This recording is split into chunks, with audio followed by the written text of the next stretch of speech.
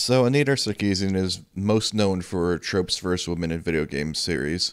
I decided that I would make a video commenting on some of her lesser known videos that she had out long before she started this whole thing against video games, when she was just batshit crazy on feminism. So I decided to start with the video Retro Sexism and Uber Ironic Advertising. Or what about the good old wandering-eyed, lying husband and naive wife tropes? What are you looking at? Need a moment? Try the chocolate caramel and fresh cookie crunch of Twix. I'm looking at potential babysitters, so we could spend more time together. Wow, I actually agree, that is sexist. I mean, it makes the man look like a complete fucking jerk. See how obviously and transparently he's lying to his wife? We all recognize that this is ridiculous. This guy is clearly being a jerk, and we get to laugh at that. Crap, I didn't actually think I would agree with Anita on anything. What the fuck? But we have the added bonus of being able to laugh at his naive wife, Ah, crap, here comes the crazy. who is clearly not seeing his transparent behavior.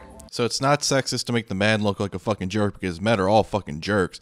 But no, when you make a woman look stupid, that's when it becomes sexist in her mind. Additionally, the advertisers get to use pseudo-porn stars in a male fantasy sequence, so the audience gets to join the man in ogling the women. Doesn't she realize this doesn't make any of them look good at all? I mean, you have the guy who's a fucking jerk, you got the girlfriend's a fucking idiot, and you got these three random girls having a pillow fight looking like a fucking sorority house. None of them look good. It's not sexist against anyone in particular. It's a very sexualized commercial, yeah, but that doesn't mean it's sexist against any particular sex. It's not. It just isn't.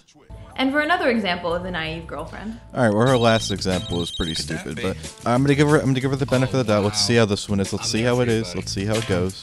That was Brad. He really wants to vent. We should go. Ready to vent? Let's vent. Let's vent. Let's vent. Introducing the vented wide mouth can from Coors Light. It lets in air for a smooth, refreshing pour. Is he okay? I think we'll be venting a little longer. So you see, they know that I know that they know. Women are supposed to laugh at how stupid this girlfriend is while being secure in the knowledge that they'll never make the same mistake. I don't think she realizes that they have these same types of commercials making men look like they're fucking idiots and stupid too, in the same exact way. Wow, he's like a deer in headlights. He doesn't really think if he stares long enough, new food will magically appear, does he? And they need a woman to come in there and show them how to do it correctly. Where does he get that from? I don't see how she can see things so one-sided. It's ridiculous how stupid she is. This commercial is set up so that women are laughing at caricatured sexist representations of other women. Wait a minute, you know, this sounds very, very familiar. I think maybe in one of the earlier commercials she showed, they did that exact same thing. Except it's about men. What a coincidence. Let's go take a look at that. Where they're attempting to rebrand their product as a more manly drink and a less girly drink. Can you believe some guys have never tried Mike's Hard Lemonade because they've seen women drink it?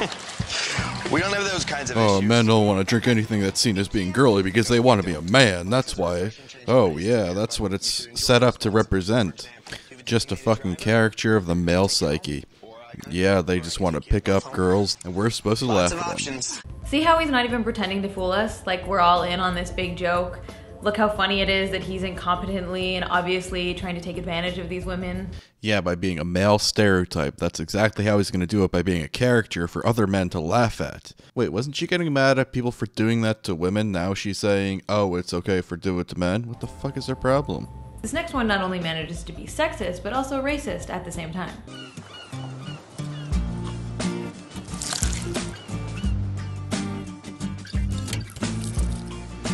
When a guy can't get his wahine to put some halakaheki all over his moa'u,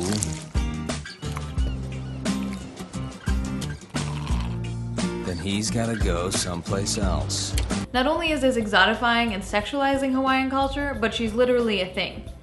This brings a whole new meaning to objectifying. And men are just never objectified in commercials ever. Wait, what's this coming up here?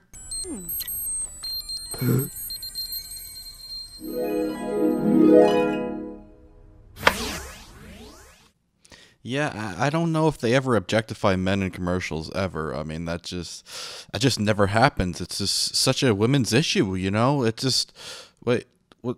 Why is he acting like a fucking robot? He's like an object or something. Oh, wait, They're objectifying him. What the fuck? Carl's Jr. is infamous for uber ironic sexism in their commercials. Remember this one? In the winter when it drizzles, I love Paris in the summer when it sizzles. Oh no, it's a woman in a bikini eating a burger. Oh. Yet somehow women aren't up in arms. They aren't organizing protests and boycotts and online campaigns. Yeah, I don't know. Where are all those women protesting? Gee, yeah, I'm still looking. I can't find them. I don't know where they are. Wait, what's that? What's that? Oh, here they are. They're right here. Yeah. I'm reading, fuckface. I'm trying to I'm letting everybody else hear it, okay? It's not just for you, Mr. Entitled. Anyways, enough of this crazy protester. Let's go back to Anita's video. Advertisers must believe that the use of irony distances themselves from male chauvinism, but that isn't the case. While we think we're in on the joke, the reality is they aren't making fun of or pointing out sexism. They're doing it. You know, I watched those same ads that Anita showed, and they're more sexist against men than women, if anything. But the point is, it doesn't fucking matter. None of this stuff matters. None of the stuff in this video should fucking matter. What matters is that this fucking crazy woman is out there getting all these supporters to just completely fuck over society and make it so that you can't do anything. You can't do this, you can't do that. It's a fucking fascist state. That's what they're turning into. That's why they call them feminazis, because they just want to control the whole world, and it has to cater to their little fucking narrow viewpoint. No matter what you put out there, they're going to find a way to make it sexist against women. If there's no women in it, it's sexist for not having women. If it's all women, it's over-sexualizing women. It's doing this, it's only showing women. No matter what people do, it's going to be sexist in these people's minds. I don't see why anyone should listen to them and take them seriously at all. And that's how people should really look at this. They should just be seen as a comedy act. Just laugh at them. They're fucking stupid. And if you believe in this, honestly, I don't know why you would. If you guys like this video, give it a like, share it, do all that shit, comment, whatever the fuck you want to do. Do all that shit. I'd appreciate it.